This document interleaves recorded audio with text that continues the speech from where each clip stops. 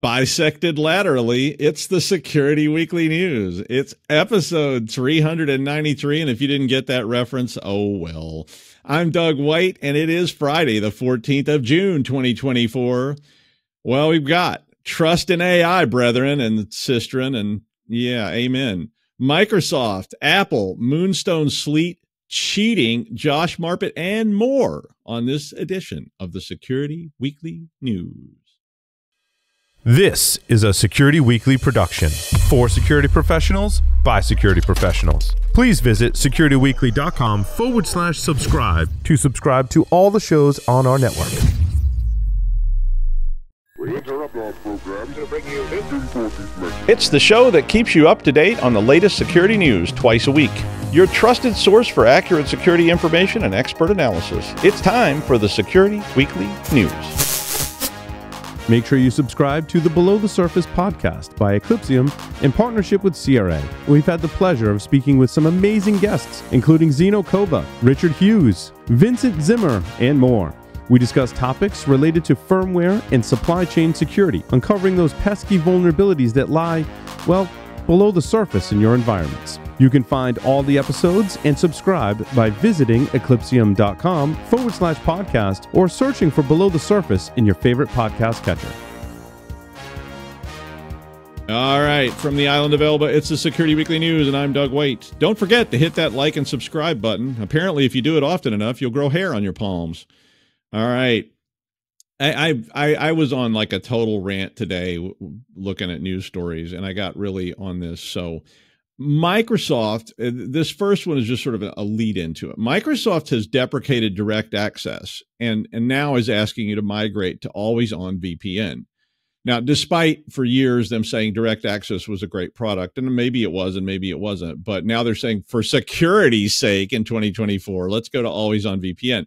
Now, direct access, if you're not familiar with it, was a remote access tech that they introduced back in Windows 7 and Windows Server 2008 R2, which was kind of a VPN without a VPN kind of thing. Yeah. I mean, remember when Windows didn't even have remote access capability for their server side? They had a product called Back Office, which would sort of let you get into your servers, and it wasn't very secure. And then the Cult of the Dead Cow made Back Orifice. Remember? Oh, those were the days, let me tell you. If you don't know what Back Orifice is, you actually, well, maybe you shouldn't look it up, at least not at work, but it was an interesting product. Anyway, I remember setting up a video feed using a Linux box for a guy once so he could see the log screens on his servers at home because Microsoft didn't support any of that kind of stuff. It was hysterical.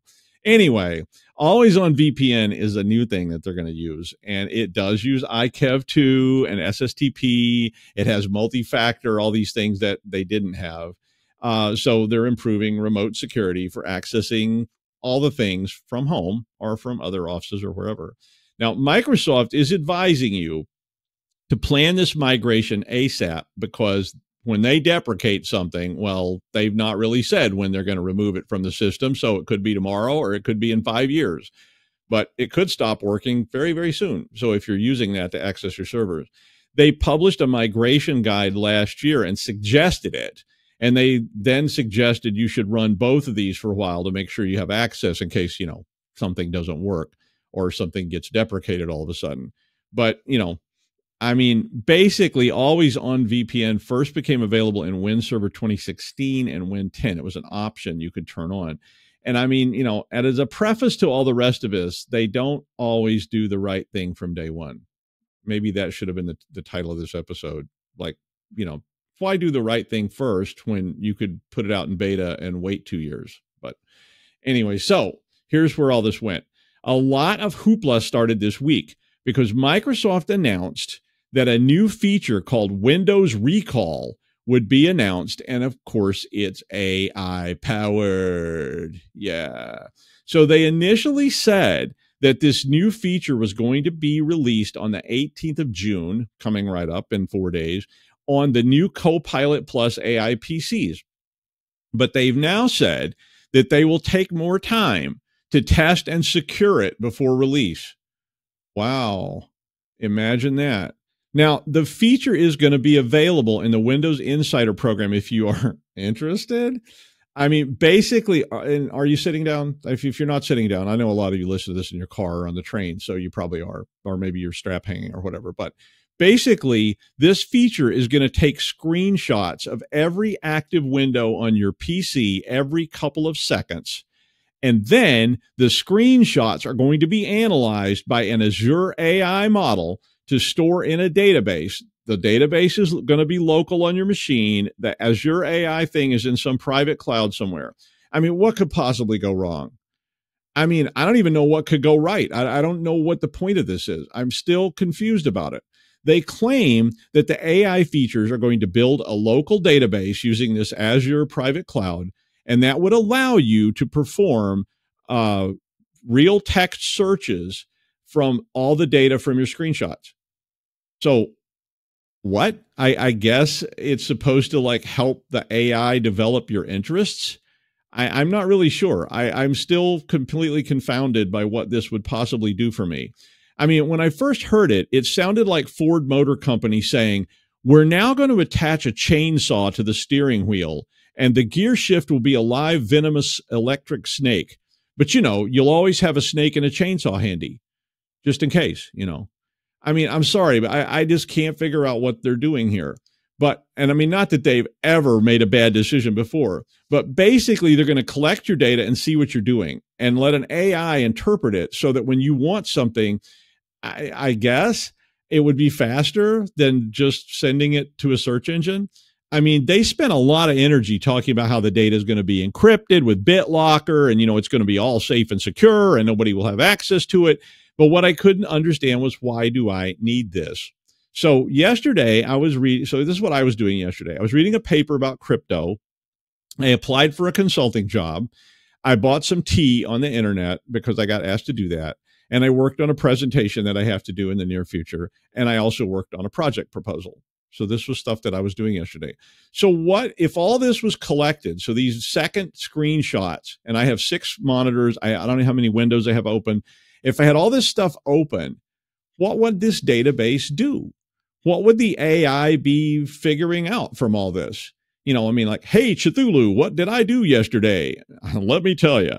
I mean, I don't know. It's more than a little bit horrifying to me. They called it a personal semantic index, but I just don't get it. I mean, I'm sure some of you are going to be telling me what I need to get, but here's what happened. They backed off.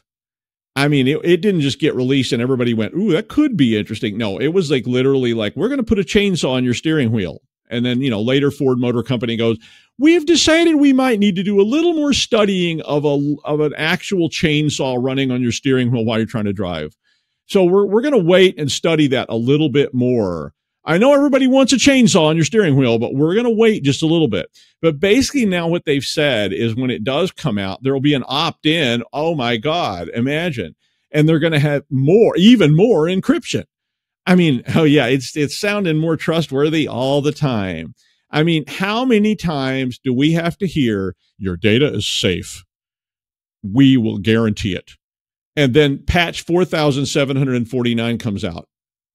I mean, it's all supposed to be local, encrypted, and it won't activate unless Hello Authentication clears it from you with a DNA sample. You have to spit in a tube. I don't know. But I mean, I guess maybe it was going to learn what I do each day and try to facilitate it. But what if it gets cracked, stolen? What if there's a 0 day? What if my system has a 0 day? I don't know. This is our theme for the day. Let me tell you right now. I mean, maybe they just collect this and sell it to a third party for a tidy sum. I mean, they would never do that, right? You can trust these large companies to have your interest at heart. Maybe they're going to use it to train some other AI. They're going to train Terminators, but I'm sure they will explain it all in the 100 pages of fine print that you need 6 attorneys, 2 years of committee meetings, and another party to understand. No thanks. But I have a feeling it may be getting close to time to stop using Windows if they're going to do this. You know, I mean, now I may want to compile my own kernel and run my own systems and just say, okay, guys, I'm out. I don't trust you anymore. And since we're on this, okay, I could not resist adding to it. So Brad Smith, the president of Microsoft, was testifying to the United States Congress Committee on Homeland Security and basically said this. I mean, this is not related to this AI thing really, but this is what he was saying. Microsoft had failed. This is a quote. Microsoft has failed when it allowed hackers backed by China to access security keys, resulting in the intrusion of multiple email accounts belonging to the U.S. diplomats and the government officials. We talked about that in a story a while back. Smith went on to admit to a security breakdown in the lead up to the attack and ultimately allowed access to Microsoft 365 accounts for government officials, which included the Secretary of Commerce, Gina Raimondo, who cropped me out of a photo one time. Thanks. But Smith went on to defend Microsoft's handling of the matter, said, when we found there were problems, we fixed them. I'm like, yeah, after you found them and the Chinese had all the information. And, and they said, yeah, we do have operations in China. We have facilities in China. But he said, quote, that they do not capitulate to the demands of the People's Republic and that they have the ability to refuse to hand over data and credentials, but that they do run data centers in China. And we do have third parties in China that have access to, yeah, but no, we're not going to lose your data. We're not, I swear, for the 4,000th time, we will not lose your data. I promise, almost, maybe not. Should I have an attorney present? Oh, I have 7. Okay, no problem. Well, I added another story just to make my point. Headline: Microsoft patches zero-click Outlook vulnerability that could soon be exploited. Okay, great. They patched it. That's good. But this security defect allows attackers to bypass Outlook registry block list and create malicious DLL files. It's a bug that can be exploited without user interaction.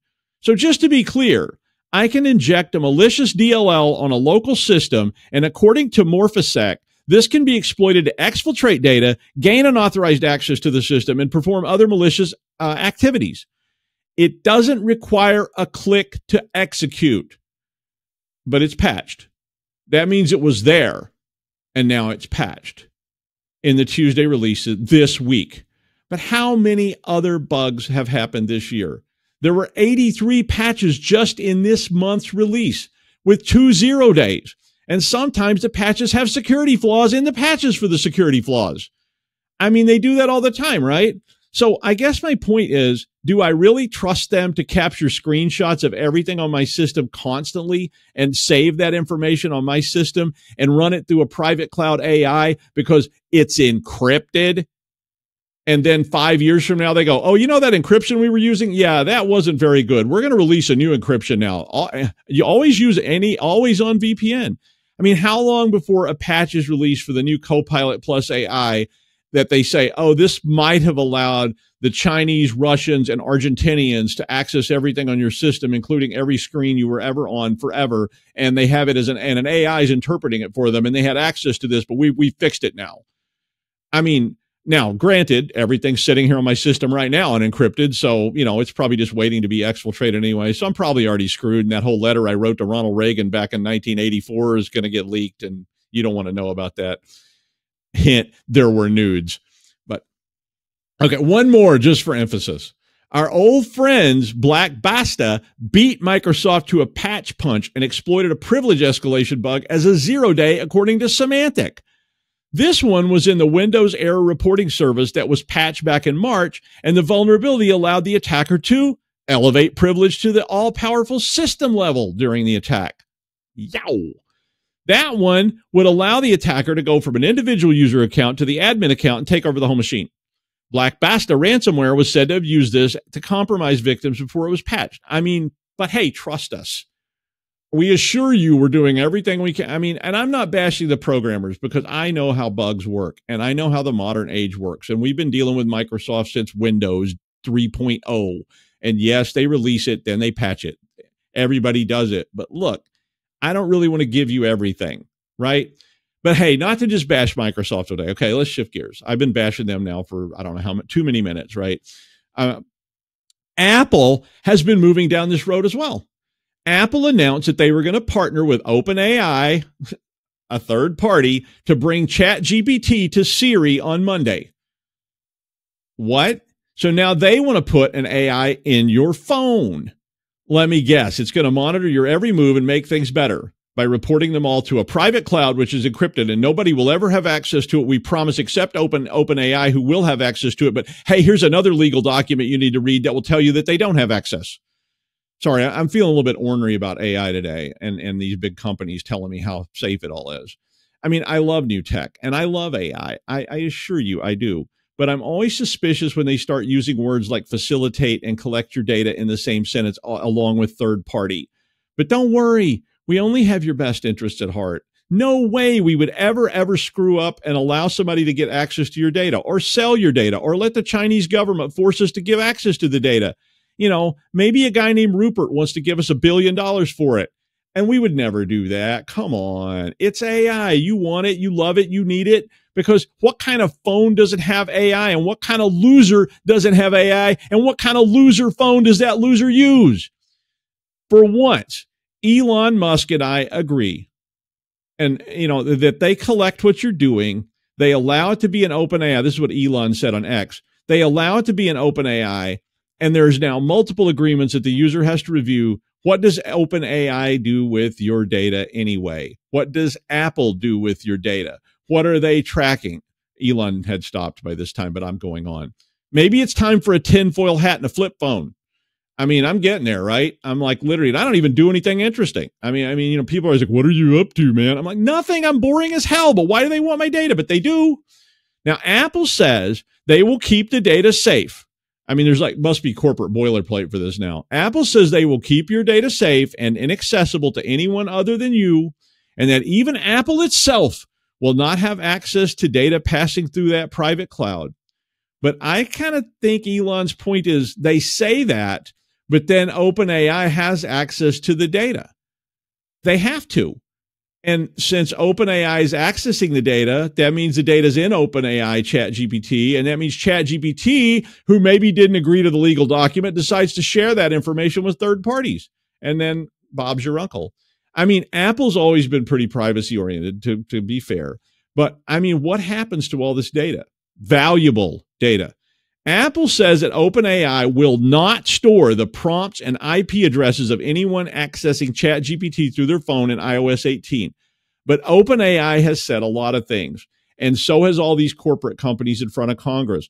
No, sir, we never intended to allow this to happen, but it did happen. Mistakes were made, and we're very, very sorry, and we promise it will never, ever happen again, and we'll release patches next week. Oh, and also, we just should let you know that all your phones have been compromised by the Chinese. Just saying, but we're sorry. We promise we're sorry. We're very, very, very, very, very sorry. Yeah. I mean, that must be the CEO interview, right? It's just like, how well can you say sorry and how many times and how fast? I mean, Elon's probably overreacting because, you know, imagine that. And me overreact, be a drama queen? No way. But it's really hard to trust all these organizations that want to sell your data for a fortune, who say they don't want to sell your data. But, you know, the CEO needs a new 100-meter yacht for when the backup yacht is being cleaned and the main yacht isn't available due to those pesky blood stains in the cabin. But unlike Microsoft, Apple did pretty much take the full vertical integration of the security on this and all the data, even in root, apparently.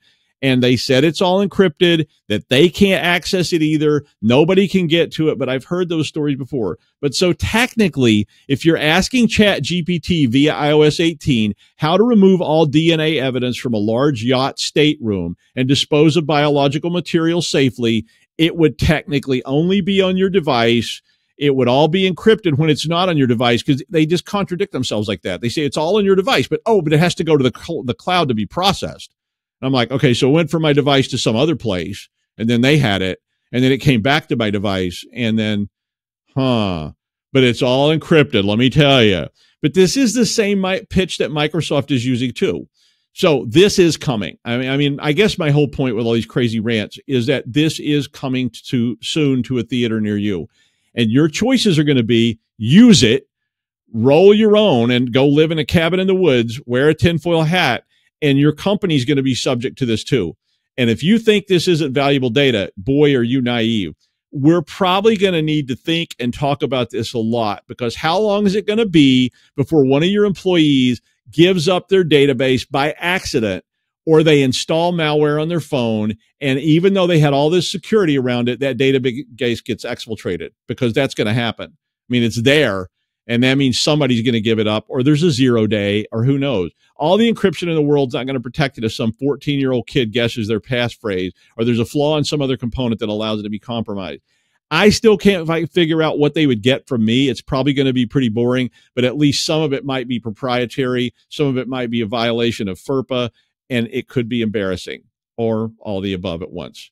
I mean, I think what they never told you was that the Terminators didn't kill everyone because they were Terminators. They killed everyone because they read all their mail. Yeah. And along those lines, Apple did patch Vision OS, and I only bring this one up because it's kind of interesting, but I also like to keep saying how many times they patched stuff, but they're not perfect either. Vision Pro, if you don't know what it is, powers the Vision Pro headset. And guess what? Even if your optic nerves are at risk from being hacked, well, read Snow Crash if you don't know what that all means. But the vulnerabilities in the advisory can lead to arbitrary code execution, information disclosure, privilege escalation, and denial of service in a VR headset, which sounds pretty crazy. Some of these are found in iOS, macOS, and tvOS as well. So they've got bugs everywhere. They got flaws everywhere, and it's really, really scary. But only one of them was specific to Vision OS, and that one could allow specially crafted web content to lead to a denial of service on the headset. Ryan Pickering, who reported the flaw, confirmed that it was specific to Vision Pro and said he believes, and this is really why I brought this up, that it is the first ever spatial computing hack. Pretty cool. How many flaws did they patch this year? But again, trust us with everything, including your optic nerves. Oh, well, I guess we already do. I mean, enough about that. I'll stop ranting about that now. Yeah, I really will stop ranting about that now. All right, something else. And now for something completely different. Moonstone Sleet is a new North Korean hacking group with a cool name. I like the name. It might be my porn name, or that, amorphous lump. That's my porn name, amorphous lump. But they are distributing a malicious node package manager to public registries. And this story is related to all this to me as well. But they're targeting the software supply chain by poisoning open source code repositories. And guess who uses these things? Developers. And developers are telling you everything is safe. Yeah. But remember how a long time ago poisoning a well was considered one of the greatest crimes you could commit? Well, I think we're getting there again. Moonstone Sleet first showed up last month, and Microsoft revealed that the group was engaged in espionage and financial cyber attacks using a variety of techniques against aerospace, education, and software organizations and developers. And one of their main tactics was to try to get hired for remote tech jobs at real companies. They take real jobs by real people and get in. Then that would give them the basis to spread NPM packages that are leaked in on other websites. Right? Because they're valid. They work for a company that has a legitimate domain. Checkmarks reveal that they are more widespread already, and they're placing those packages in public open source package repositories. Checkmarks said they were different than Lazarus, who is also called Jade Sleet, by the way. That packages being delivered by Moonstone Sleet is different from Lazarus packages and would imply it's a different North Korean group from the long-established Lazarus. Now, your devs are using packages, I assure you. Make sure that you have mechanisms to vet these things. And look, you're going to have to vet your remote employees, as painful and as expensive as that may be, because this is going to work. They get you to hire them. They come in, they've got your domain, your email, and they upload packages onto public repositories. Those are downloaded and put into other software, and boom, big problems. And since we kind of had a theme today, this other story is about an AI startup that is checking other AI systems for vulnerabilities, because, AI is being added to everything. I even saw, I'm not making this up, I saw a cat litter box that said it was AI enhanced. Now, I don't know what that means. I hope the poor AI doesn't realize what a grim job it just got assigned. But yeah, so the company's called Haze, and it's only 5 months old, and they've been testing Pika, ChatGPT, DALL-E, and others. And they were testing the AI to see, well, what can go wrong? They found that they could produce sexualized content. Imagine that. Violent image? No. Get instructions on how to produce chemical and biological weapons to amaze your friends? No way. And automation of cyber attacks? I guess they never used the actual internet before. But don't get me wrong. I'm glad they're testing it. But are you really surprised? I mean, basically, they said that despite all the efforts of companies to protect users from these products, quote, it's still super easy to coax these models into doing things they're not supposed to do, they are not safe. Hayes calls themselves Red Teamers for AI, and I suppose we're going to be needing a lot of that going forward. Well, he mounted the parapet again and gazed out over Dublin Bay, and there he saw the Bard. Josh Marpet. Hi, Josh. Hey, how you doing, Doug? Everything good? If I start quoting Ulysses, I have to read that to calm me down. So I'm like, that's why I'm asking if you're good. You were ranting a little bit about privacy and about data, and I'm really sorry, man. I'm really, really sorry. I got to tell you, because my story is about a whole new way that privacy is dying. So, hey, privacy's dead. Long live the privacy. Yeah. Well, in Europe, especially because they have GDPR, they have some significant privacy laws. Meta, the website previously known as Facebook, is now has a new model, a new subscription model. You can pay or you can have your privacy destroyed. So they're calling it pay or okay. So you either consent to tracking, not just ads, tracking of where you are going, or you have to pay. This is, I can't even tell you how horrible this is. Look, I realize that if it's free, you're the product. Look, we've known this for how many years now? I mean, Doug, you've been telling people this for like 50 years or something. All right. So, I mean, Doug's old, like really old. Unlike me, I'm very young. But we've been saying that if it's free, you're the product for a very long time. And you get that. If you're a Facebook user, and I'm going to pick on Facebook because they're the focus of this model, but if you're a Facebook user, it's free to you. Well, they've got to make the money somehow. So they have lots of ads. They have lots of promoted stuff, which people pay for. They're effectively sort of mini ads. And they sell your viewing habits to advertisers. What does that mean? It means that when you go on and see ads, they are targeted not just for anybody on Facebook, but for middle-aged white guys who look at smoked meat commercials and click, and comment on their friends' posts of, smoked meatloaf wrapped in bacon or something. And here's a Traeger pellet grill advertisement. And I'm okay with that. But then there's the ones where it's, you get seen in one photo with a MAGA hat on, and all of a sudden you're bombarded with buy gold from Alex Jones or something. And it's mini echo chamber. They call it hyper local advertising, I think was the term that was used. So they're able to localize you as not just where you live, but who you are as a person, to the extent that it's absolutely terrifying. And we've known about that for a while. But now either you get consent to get tracked throughout your entire web journey by Facebook. Not that they didn't do that before, or so I've heard. But you have to pay if you don't want to be tracked. You don't get the option of, hey, I'm not going to be tracked and I'm not going to pay. I want to use your product. Leave me alone. Let me go. Nope. You either pay or you get tracked throughout your entire web journey. This is terrifying. Absolutely terrifying. Basically, what you're saying is, do you want these free services that we paid for with advertising before? Yeah, great. So you got to pay us for them. But I thought you said they were free. Oh, they're only free if you allow us to take more of your information and sell it to more people. Seriously, the only market I can actually sort of analogize this to is TVs. TVs are so cheap because they do not make money on the hardware anymore. They don't make any money on hardware.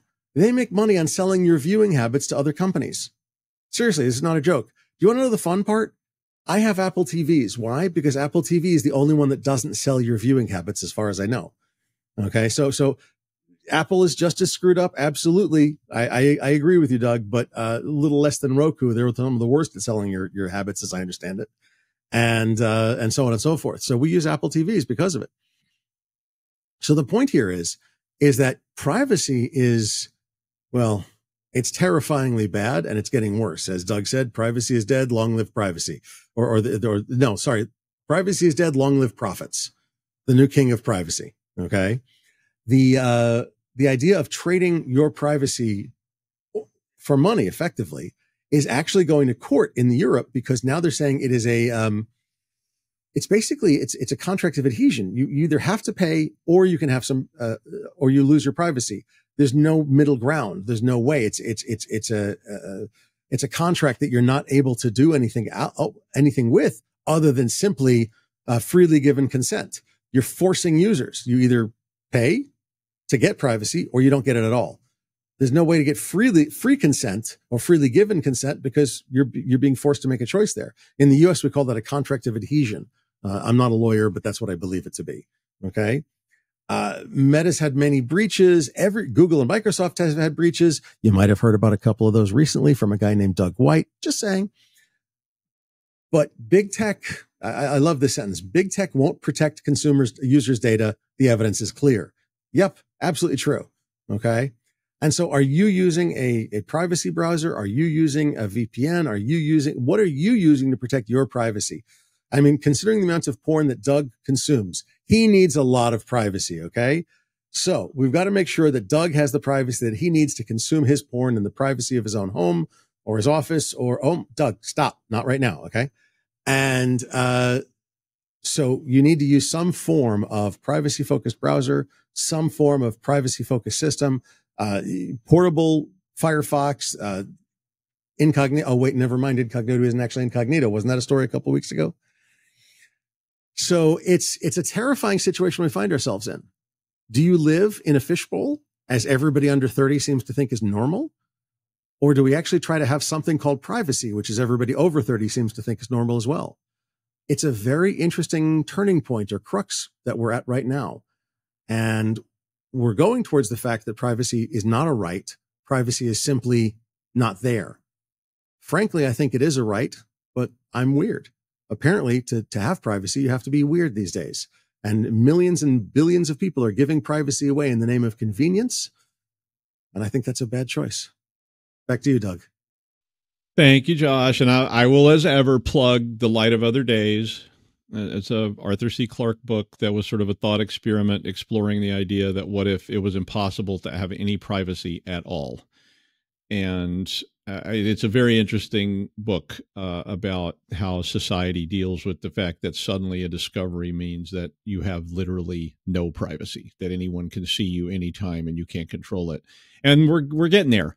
I mean, like, I agree with you that I think it's a generational thing, and it is a changing norm, but it's also a very scary thing that you're just a product. And I would also mention The Space Merchants by Frederick Pohl, who wrote another very interesting treatment of what happens when the marketing people take over and you're a product. So scary stuff. Pass some laws, guys. Help us out here. But thanks, Josh. And finally, a Turkish student was arrested and detained for developing an elaborate scheme to use an AI and hidden devices to help him cheat on entrance exams. This always kills me. But you would not believe the lengths students go to cheat. You probably would, because you may have known some of these people as well. I mean, let me tell you, I've seen people, caught cheating or cheating who spent way more time on the cheating than they would have had to spend if they just studied the material and got an A, but whatever. The student's in jail pending a trial in Isparta, where, according to the police report, the student had a camera disguised as a shirt button that was connected to AI software in a cloud via a cellular modem that was hidden in their shoe. Now, the system, when they leaned over the test, scanned the exam question using the camera, sent that to this, they didn't name the AI model, and then the AI generated the correct answer and read it back to the student through an earpiece. And there's a video demo in this article. If you want to see just how elaborate this is, the police demonstrated what this person was doing. I mean, you could have just, studied for the exam and not ended up in a Turkish prison. I mean, anybody seen Midnight Express? Come on. I don't know how biased it is, but I mean, seriously. But that is it for me. I will return after the 4th of July. But in the meantime, we will have vaults next week for Juneteenth. Josh and Aaron will be on while I'm away in the lovely country of Finland. And I will be at the Cyber Warfare Conference in Jyväskylä, Finland on the 27th of June. If you're going to be around there, you can let me know. But then the week after that's the 4th of July holiday, so we'll have more vaults. Have fun with all that, and I will see you soon, most likely. Bye.